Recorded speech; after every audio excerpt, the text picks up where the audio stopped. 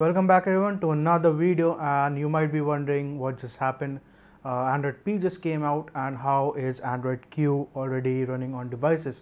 So to be truthful, this is just a change in the settings area where it shows which Android version it's running.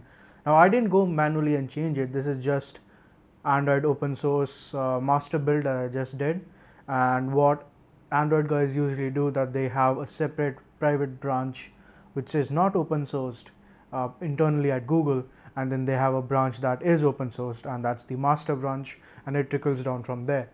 And whenever they release a new preview, so in this case they release the P preview, they are releasing a separate open source branch with that particular name. So it's usually P preview MR1, or in this case PR1, and so on and so forth. So MR1 was for Marshmallow, OR1 was for Oreo, and so this would be PR1 that will be released eventually, but for now, or it is already released, I'm not sure, but it will be in the coming days.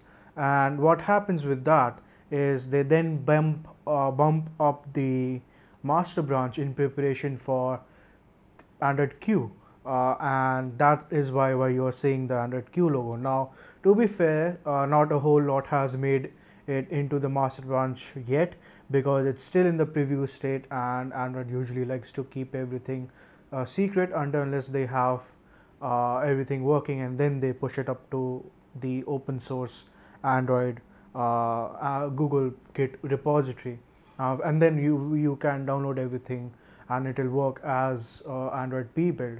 But for now, yes, this is technically the very early stage beginnings of Android Q, which would eventually up to next year go into Android P when it releases, or in this case go into the actual Android Q.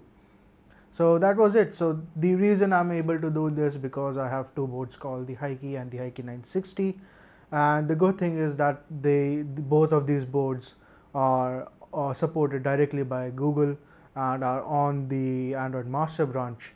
And what you get with that is the ability to pretty much be on the bleeding edge of the open source variant of Android, which is the AOSP, or Android Open Source Program, and that basically enables you to do all these experiments and try out new builds.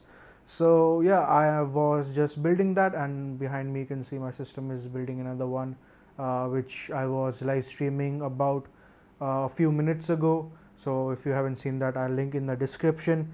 In that live stream I talk a bit more about detail about the build process, well, not that much detail, but yeah.